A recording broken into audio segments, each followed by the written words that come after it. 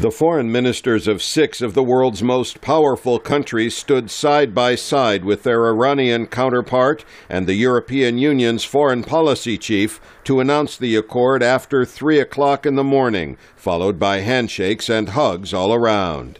At the White House, U.S. President Barack Obama talked about the significance of the agreement. Today, that diplomacy opened up a new path toward a world that is more secure.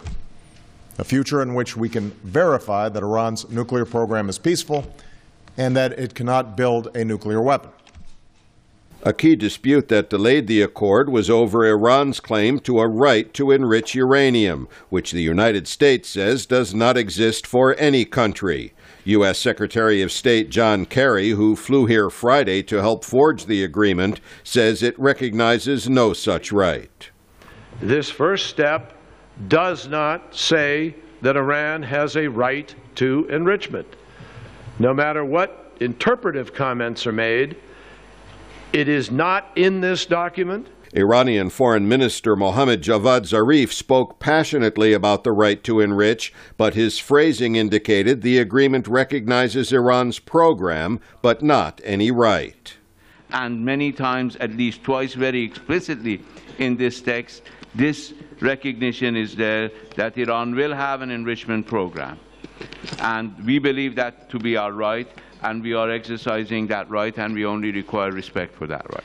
According to a U.S. summary of the accord, Iran will have to freeze key aspects of its nuclear program that have potential military applications, eliminate its stockpile of near-weapons-grade uranium, and allow intrusive inspections. In return, the international community will provide several $billion in sanctions relief while keeping in place the most damaging sanctions on Iran's oil exports and its banking system.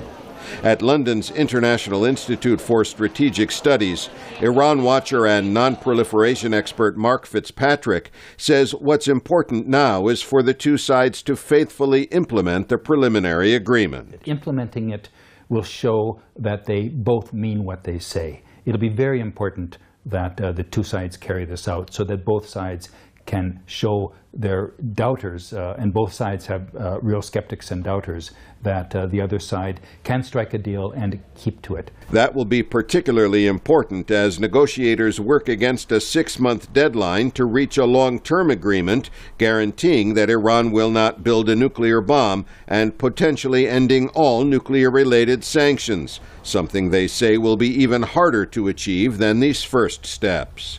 Al Pessin, VOA News, Geneva.